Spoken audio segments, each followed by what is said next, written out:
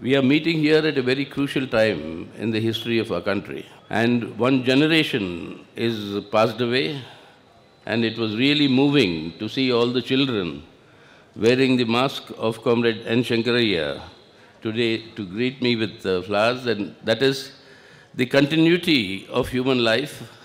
One generation passed away, a new generation is born, a new generation has come.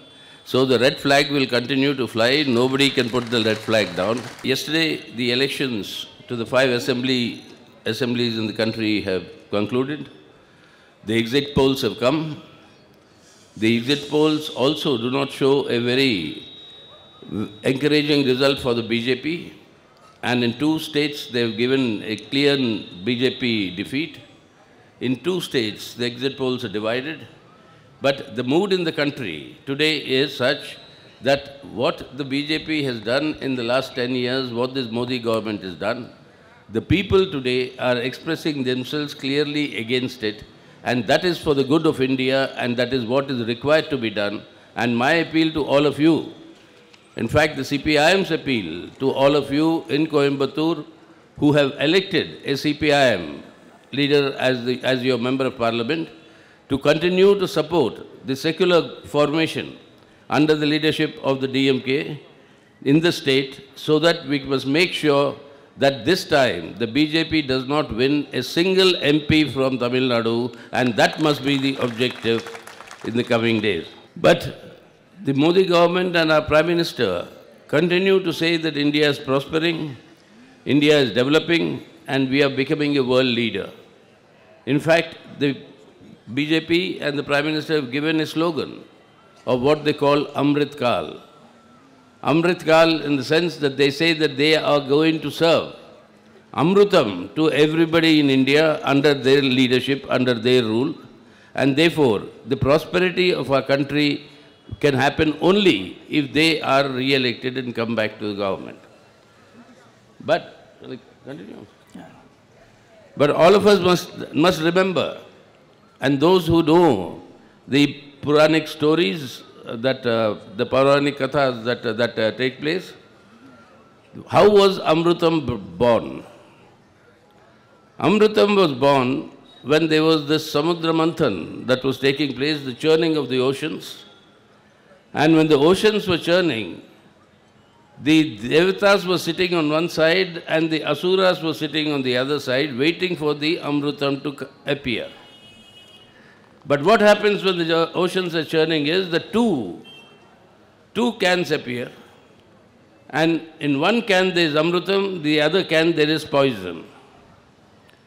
So by mistake the Devatas carry the poison can and go away, and the Asuras have the Amrutam can. How the Devatas managed to get the Amrutam back from the Asuras is a different story. When that time comes, I'll tell you. But now we are standing at that point when Amrutam has gone into the wrong hands. It has to be brought back from the wrong hands to serve the people and for the benefit of the people and the country, and not to be used for destruction of the country and the people by the wrong hands. And who will bring that back from the wrong hands into the right hands? It is the unity of our people under the secular democratic parties, which have now come together under the name of India, INDIA, and it is this India bloc that will bring back this Amrutam for the sake of India and for the sake of the Indian people, and that is the big battle in the coming elections that we have to face. So that is a big battle before us today.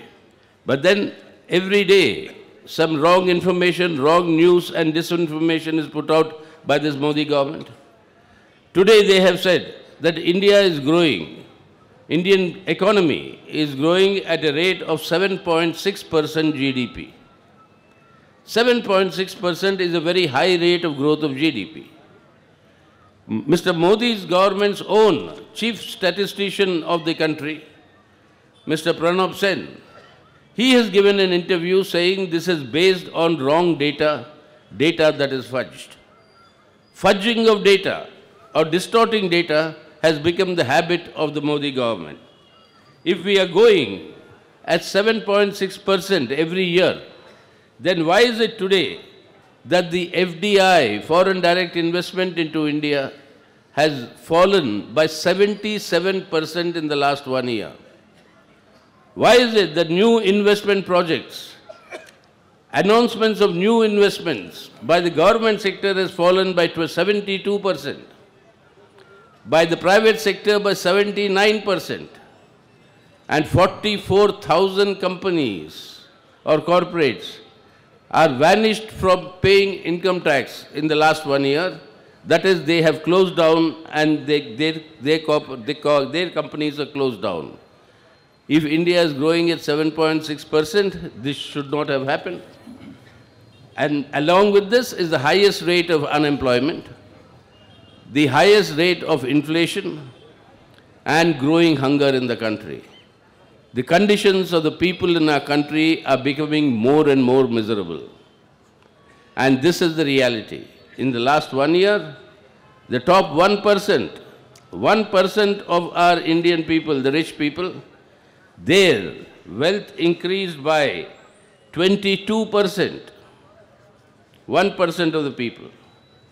The bottom 25% of the people, their wealth decreased by 13%. That is, the rich is becoming richer, the poor is becoming poorer, and that is the result of 10 years of this Modi rule. And this if continues, the rich will continue to become richer, and most of the people of India will be moved into a situation of starvation. That is the reality of Indian economy and the Indian people today. But at the same time, we see very, very encouraging news that's happened 2 days ago. All the machinery from the West and the most modern technology failed. When our miners were trapped in Uttarakhand, in Uttarkashi. And who were the people who rescued them? The foreign expert whom the Modi government called. He gave an interview saying they will rescue them by Christmas time. But in the span of 18 hours or 16 hours, 12 rat miners, they called rat miners, they dig soil with their hands. And they dug the soil with their hands and went through the hill and then saved all these 41 trapped workers in 16 to 18 hours. And who are these 12 people? All of them are Muslims or Dalits. The same Muslims or Dalits. The same Muslims or Dalits that this Modi government and the RSS and the BJP today spread hatred against them, spread violence against them, and they just want them to be ostracized from our society and removed from our society. The BJP wants to re-establish a society based on the Manusmriti, where it is based on caste oppression and oppression of women. But it is these people, these Muslims and these Dalits, who are actually the saviors of India. They are the ones with their hard work and work which nobody else will do. They build and they sustain our country. It is to them that we must salute today. The CPIM salutes all our rat miners today for the heroism and the courage that they have shown, and tells the Modi government, you learn the lesson. You learn the lesson. You're attacking these sections of the people, our minorities and our Dalits and our tribals and our women. These are the sections that sustain our society. They are the ones that build our society, and you are attacking them is destroying not only our society but also India. And that is not tolerable. Then therefore you will not remain in government. You will be thrown out of this government in 2024 elections, so that we can save India and create a better India. That is why today the most heartrending and most inspiring thing of all these rat miners was when the Modi government offered them a reward for what they have done of saving the miners. They refused to take the reward. They said, we have done our duty. This is a patriotic duty for India. We have done our duty. like a soldier defends our country, we have defended our people from being trapped in the mine. And instead, what did they say? They said, provide our mothers a house to stay in, build roads so that we can reach our villages properly. There is no need to give us money, but take care of our people. And give us dignity that in India, a human being will be recognized as a human being. Not as a Dalit, not as a Muslim, not as a tribal, but every human being is recognized as a human being. That is the highest value of life. What you recognize today is a fellow human being, not his caste, not his religion, not his social status, but as a human being. And that is what they have demanded. And I think they are the finest Indian patriots that we must all together salute, that they have taught the Modi government a lesson on what is humanity and what is humanism. This is real India. And this is what is being destroyed under this Modi government for the last 1 decade. In all BJP states, new laws have been promulgated in the name of either cow protection, new laws. We had old laws for cow protection, but new laws have been protected, either for cow protection, love jihad, or whatever it may be to target the minority community and to attack them and to murder them. We've had such cases that have happened in BJP-ruled states, where attacks take place in a Congress-ruled Rajasthan, but the Muslims youth are taken to Haryana, a BJP-ruled state, and killed by burning them in a car. We have such incidents happening. What is happening to our sisters and mothers? 49 cases of sexual assault every 1 hour in India today taking place during the last 10 years. What is happening to our tribals and our Adivasis? The Forest Rights Act that gave them the law, the entitlement for pattas for their land in the forests, that has virtually been destroyed. Today, their lands are being encroached upon by private mining companies for which Modi government has given clearance, and they are destroying lakhs and lakhs of tribals' livelihood and their habitation. So the marginalized people are being destroyed in our country under this Modi government. And all this in the name of the pride of India. The real pride of India is with the people like our rat miners who have shown in practice what it means to be an Indian and what it means to be India and be patriotic for India. That has to be brought back. That feeling has to be brought back, which means this Modi government must be separated from the government of India, must be separated from state power in India. That is the only way in which we can save India today so that we can change India for the better tomorrow. That is why they are destroying the very foundations of the Indian Constitution. And along with that, they are destroying all the independent institutions set up by the Indian Constitution. The Parliament of India. No discussion takes place. You can ask Comrade Natarajan and Comrade Venkateshan here. In 11 minutes, they passed 22 bills. Without any discussion, nobody knows which bill is being passed, but they are passed. And Parliament is being reduced. Earlier, it was a talking shop. Now, there is no talking also in the Parliament. It's only brute majority that happens. On judiciary, there's so much of pressure. So much of justice that has to be delivered is not being delivered. And the worst is, of course, what is happening with the Election Commission.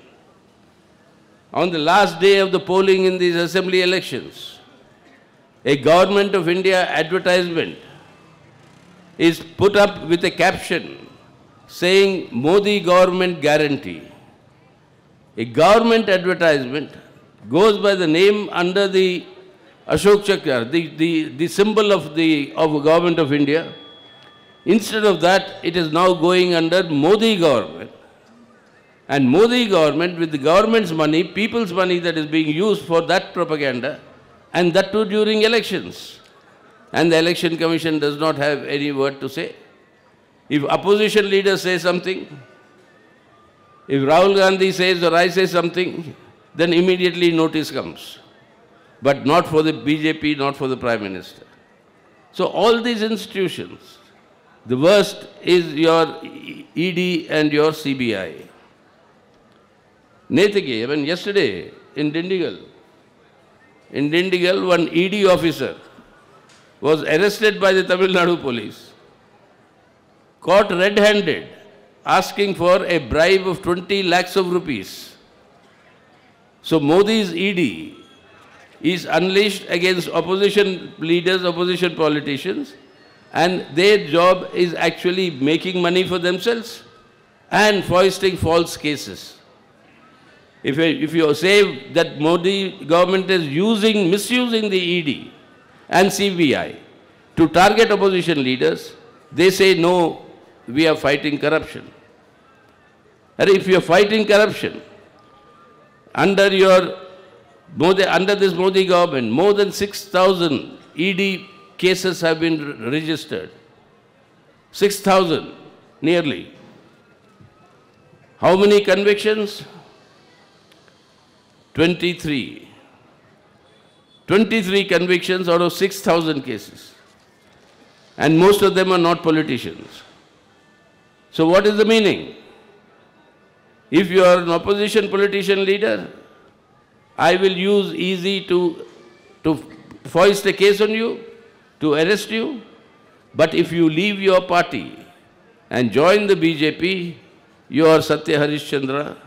You have nothing wrong, you have done nothing wrong, there is no case against you.